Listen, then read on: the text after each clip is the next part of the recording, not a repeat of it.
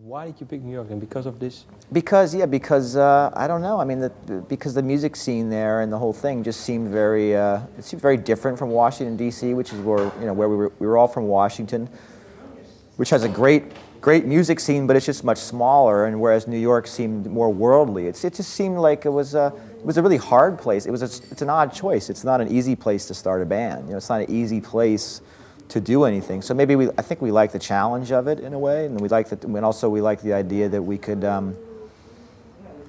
We were all part of the DC music scene on Discord Records and stuff like that. But beforehand, I think we kind of wanted to just like shed our skin a bit and just like, not because we didn't like anything about it, but just shed our skin, just chance to grow, chance to change in a new place and see what might come out. So and the city had a very, very similar effect on all of us. We were all in our early 20s, and I think we were all like really into living there and how exciting it was, and we kind of, with the music, kind of went about making almost like a soundtrack to our lives, or a soundtrack to what we imagined our lives to be like, or what we imagined we wanted them to be like. So it was like, and that's one of the things. I mean, in New York, it might sound kind of silly, but it's like it is a city that can drive your ambitions, both in a good and a bad way, So I think it drove us in a way. It drives you to kind of try to stand out from the crowd,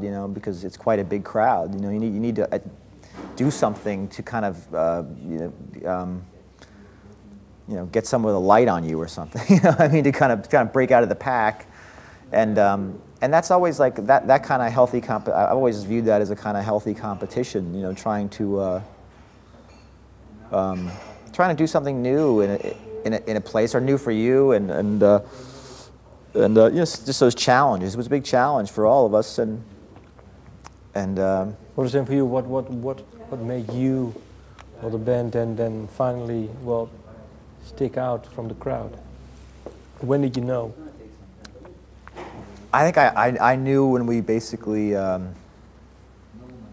I knew that when we recorded the first record we did for Touch and Go, which was called Venus Like Your #1 Baby in 1993, I knew that we were doing something kind of special. I didn't know what it really. I mean, I just thought it sounded cool, but I wasn't. I was kind of. We had taken a big turn because that record in particular showed a new sound for the four of us playing together. I think a lot of that came from New York. A lot of that came from like. Taking the band more seriously, number one, because New York is a kind of professional place to be doing things, and number two, it's a noisier city. We felt like we wanted to be louder a little bit, just kind of matching the vibe of the city a bit, and that record seemed to capture a lot about the soundtrack to what we felt like we were living.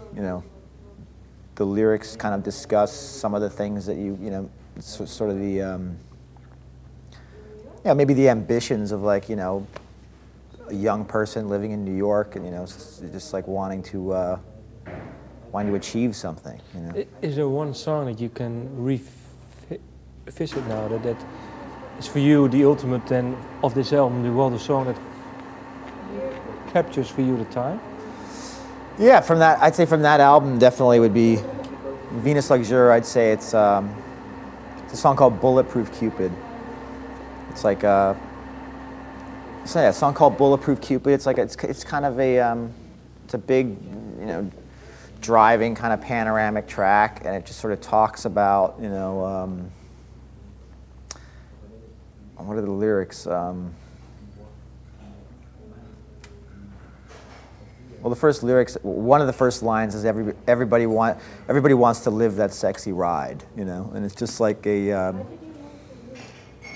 it's those kind of things. It's kind of New York has a swagger and a slogan kind of thing, and New York, a dollar and a dream, and it's all these desires and shiny things everywhere, and it's like so you kind of go and you sort of chase all these shiny things around, and it's like, it just always that always appealed to me. That thing of just sort of, it's really an identity thing. You're trying to find yourself as a young person,